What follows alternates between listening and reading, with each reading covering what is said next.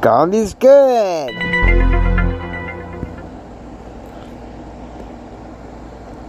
Brethren, I pray that you would prosper and be in good health, even as your soul prospers. This is Praying for Hurting World with Father Michael's Ministries. This is Father Michael's Ministries, and this is what we believe.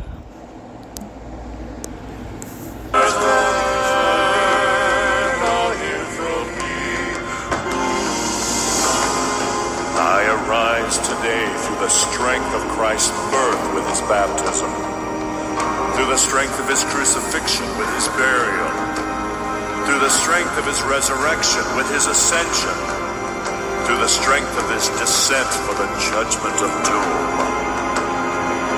I arise today through God's strength to pilot me, God's might to uphold me, God's wisdom to guide me, God's eye to look before me, God's ear to hear me, God's word to speak for me, God's hand to guard me, God's way to lie before me, God's shield to protect me, God's host to save me from snares of devils, from temptations of vices, from everyone who shall wish me ill, afar and near, alone and in multitude. I arise today through a mighty strength, the invocation of the Trinity, through belief in the threeness, through confession of the oneness of the Creator of creation.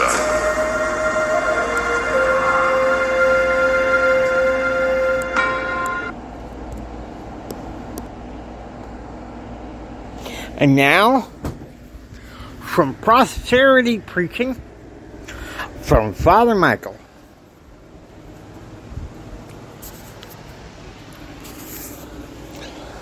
Hello, my people. Hello, my children. Hello, my parishioners. This is Father Michael of Father Michael's Ministries. Coming to you on this great day. My apologies, as usual, as I haven't podcast in a bit, as this life gets to everyone, as this life does. Well, today, I would like to preach and teach a bit about prosperity.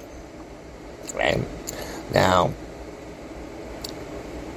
there's some people, out there that, believe that, so many big name ministers out there teach nothing but prosperity and no hellfire and brimstone. Well, that's wrong, man, because there's both. But, and some people, but my point really is, on that part, is like, people who do pay for prosperity, it's a mouthful, that it's something wrong for that. There's something wrong with praying for it. And there's nothing wrong if you was to pray to, our Father God, and perhaps you was asking him to raise in your job, or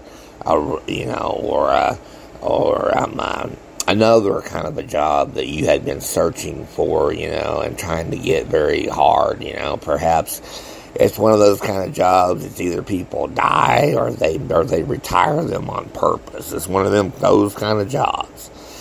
And a lot of you out there know exactly what I'm talking about.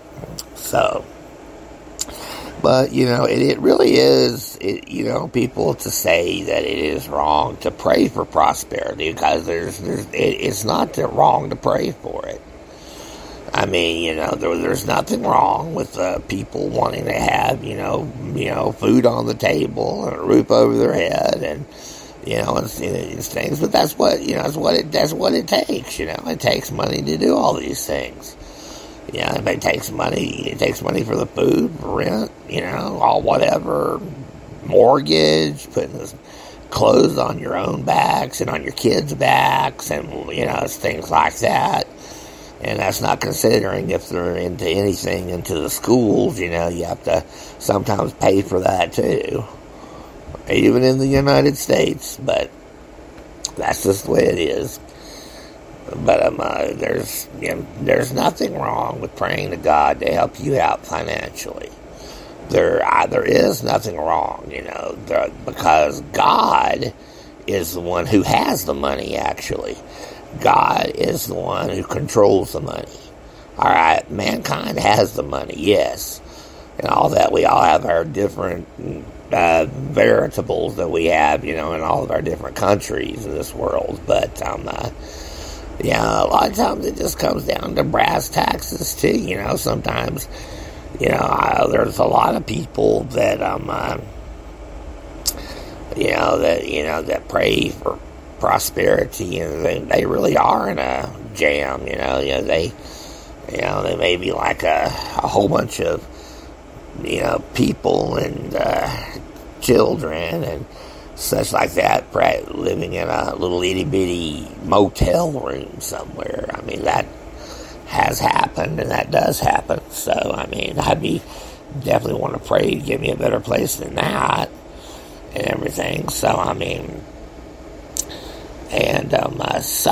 if people want to really believe that prosperity is wrong, well, you can believe that's wrong if you want to. If it's a sin to you, it is a sin to you, but there's nothing wrong with it. That's like I said, what do you think makes the world go round? It's money. And if you don't have that money, well, you just don't get whatever you want. And it's kind of like I said, God owns the money. And if if you're struggling or you're with family or whatever, pray to God for money. Why not? There's no reason not to. You can pray for him anything you want to, as a matter of fact. See, we have a God that we can pray to. And, through his son, Jesus Christ, though. It's the only way we can actually talk to him. It's through Jesus Christ. We're saying in Jesus' name. Has to be that way. But we can pray for anything we want. It doesn't matter what it is. As long as it's of a holy type of a situation, or something positive, nothing negative. I'm not playing that game. So, it's like I've always said, if you want to, put all your energies into, the negative, you're going to get the negative straight back. You put your energies into the positive you will get back. And that's just the way it works.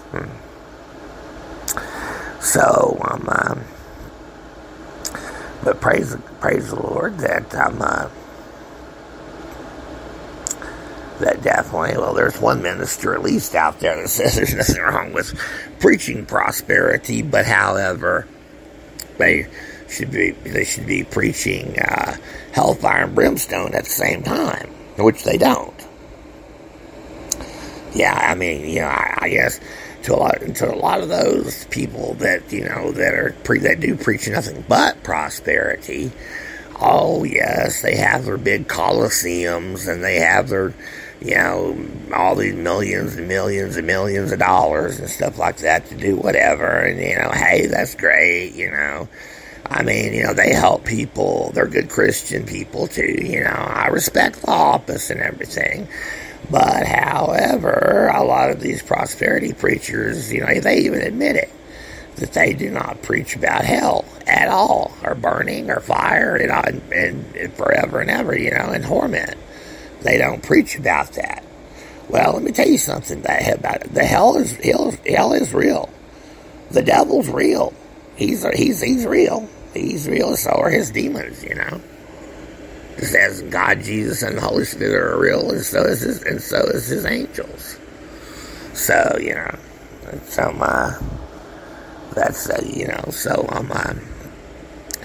well, I hope today's I have kind of brought to light what I would seriously believe in as far as prosperity is concerned.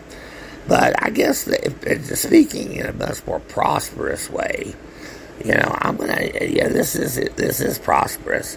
If a person becomes saved, that means they're going to heaven. Okay, and then after they're baptized and so forth and so on. But like I said, unless of course this, unless of course something gets them or something like that. But I've heard a few things about them saying that the COVID-19's back and it's double worse. And I understand, that's what I used to call the devil's virus, and I thought it was gone at previous episodes. So it may be back, and I'm not sure how big of a scale, but it's back. It's worse. So guess what? That means here we go again. But we may be going to do the same thing we went through. I can't believe we'd have to go through all that again, all the social distancing, closing down all the restaurants and the clubs and I can say the clubs because if you're old enough to go to a club. Keep your drinking in moderation, whatever other substances you might use. Always arrive alive, don't die. You don't want to kill anybody else and go to prison for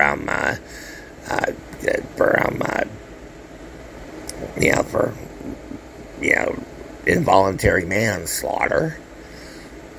So, but I'm telling you, but at least, we have the prosperity that Jesus already paid the price for our sins on the cross. We have that prosperity. He was cursed on that tree, as it said. I mean, the Son of the living God, the Son of the actual living God, coming to the earth and going on with his ministry as long as he did. And I think it was about 3 years, because they had to start at 30, because back in the days of Judaism, you had to be at least 30 before they considered you to be a grown enough adult to be able to, really teach anything, about the Torah, back in those days and stuff like that. But that's the way it was. But now, of course, we have for over 2,000 years now, but we have a Savior named Jesus Christ. His name is Jesus. Okay, Christ means the anointed one. Okay, so he died. A very, very cruel death on the cross for us. He really did. The literal Son of God died for us. Just so, whether we've sinned and we've backslidden and we're not right with God, or we never was a Christian to begin with, or anyone else wasn't. So let me ask you tonight, folks, would you, if you woke up, do you actually know if you're going to wake up tomorrow? Do you actually know you're going to wake up tomorrow? Many, I'm sure, if you're being honest with yourselves, you say, no, you really don't. But I'm just saying to you, everyone, you must be a Christian. You have to be a Christian. And it's easy to do. Because if you're not a Christian, you're going to go to hell, and you're going to burn in hell, fire and brimstone for an eternity. Whereas, all you have to do is believe that Jesus Christ is the Son of God. Jesus said, I'm the way, the truth, and the life. No man comes to the Father but by me. No man. So therefore, any of these other prophets, or what are they, these other holy men or wise men or whatever you want to call them, no. It's only through Jesus Christ that you get to go to heaven. Only Him, and that's it. Nobody else. No one else. Only Jesus Himself. So since He paid that price for us on the cross, and He died and went to hell for 3 days and came back, and then He sits at the right hand of the Father. And being saved also means that, you have a personal relationship with Jesus. How is that? Well, that would be through reading the Word of God. If you don't know where to start in the book of John. if you get a English version Bible and you're not really familiar with the Bible, my suggestion would be a New International Version, NIV, that has international English in it. You know, that because if there's anybody out there, you've never really read the Bible as kind of like the old King James is, it's not going to make a whole lot of sense to you, all that thee, thou, thus, thine, hither, dither, whither, and all that. But it's not. But start off in the book of John. It's the longest book in the Gospels. I believe it'll help. It'll do you a bit of good, or a lot. It'll do you a world of good, should I say? But I'm still calling to you people out there. I mean, are you saved? Honestly, do you believe that Jesus Christ is the Son of God? Or have you backslidden? Or have you fallen into a sin? Or some kind of sin that's going to take you straight to hell? If you die, or perhaps get murdered even, I don't know. I know I'm talking to somebody out there. You're a very rough person now, and I understand this from what the Holy Spirit's telling me, but your soul's required of you this night. I suggest that you get make your peace with the Lord, whoever you are, because the Holy Spirit just puts unction upon me to tell that. So that's all I'm going to say about that. That normally doesn't happen, honestly, but especially during the altar call. But it's kind of like, you know, if you haven't already became a Christian, or if you've backslidden and, you know, you want to go to heaven, you don't want to go to hell, you don't want to burn forever, where you can be in heaven and having a peaceful, wonderful existence, you know, for eternity, rather than being burning in fire for an eternity. I choose heaven myself. And because, you know, that you're deceived that the devil is going to be ruling hell when it's all over with, or this, that, and other, and he's going to do all that now. He's going to be burning along with us too. You know, us, the people of, should I say, the humans of whoever goes down there and is, you know, doomed like him. And he's not going to have his power. He's going to be just about the same as the regular human being. He'll lose his powers. But, I mean, so will all them demons, and they know that. They know their time's short, and they're waiting for you, too. They don't want you to get saved. They're stopping you from getting saved. They're stopping you somehow. But I say, in Jesus' name, I break that. In Jesus' name, I break that. All right. Now, if any of you out there who are not saved and you want to get saved, I made a prayer that's short and speaks volumes. And if you'd like to get saved, or if you have backslidden, you know, please, you know, if you can safely do so, close your eyes and pray this prayer with me. And say, Father God, in the name of Jesus, forgive me of my sins in word, thought, and deed, and thank you for saving me from the fires of hell. In Jesus' holy and precious name, amen. Praise the Lord. Well, if that's the first time you prayed that prayer with me, you are a Christian now. Welcome to the world of Christianity. Father Michael loves all of you. And, of course, you know, have any of you had backslidden and you prayed that prayer, or you're back with the Lord now, stay with the Lord. And I would just like to ask all of you out there that if you like my podcast, you know, please, you know, download it, or what, however, whatever particular podcast you use, whatever, you know, you use, that I'm on, and perhaps, you know, give it so someone else can hear it, that maybe their life's going in the gutter, maybe they're going to die pretty soon, maybe they're just going to get killed. And they need to at least learn how to get saved, you know, because that's just definitely the way it is. So, It's that's true. And like I say, always get yourself in a Bible-based church. Make sure you check this church out. Find out that they don't get all shunned and shunning people because perhaps maybe they smoke tobacco. Oh, really big deal. People are smoking tobacco.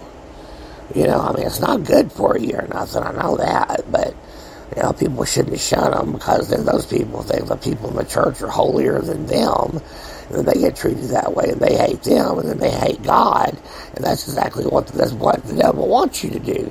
He wants you to hate God. He don't want you to love God, or Jesus, or the Holy Spirit. He don't want you to love Him. He wants you to hate Him. He wants you to love Him. The devil wants you to love Him, but from your particular type of, or anyone else's reward for that is zero. So, there you go on that. All right, now we're going to come towards the end of the times and stuff, to whereas I always grant, I always give everyone a blessing, and it can be prosperity if that's what you want. And I'm going to go ahead and give the blessing. I'm going to give 5 seconds to it, and you can ask for anything you want. Positive. Let's see. Okay, and I do this all in the name of the Father, and of the Son, and of the Holy Spirit. Amen. We certainly hope that you've enjoyed the Bible preaching and Bible teaching of Father Michael and Father Michael's Ministries. If you like what you hear, please subscribe, become a part of the Praying for a Hurting World community. This is Father Michael's Ministry saying until next time, take care, and God bless you.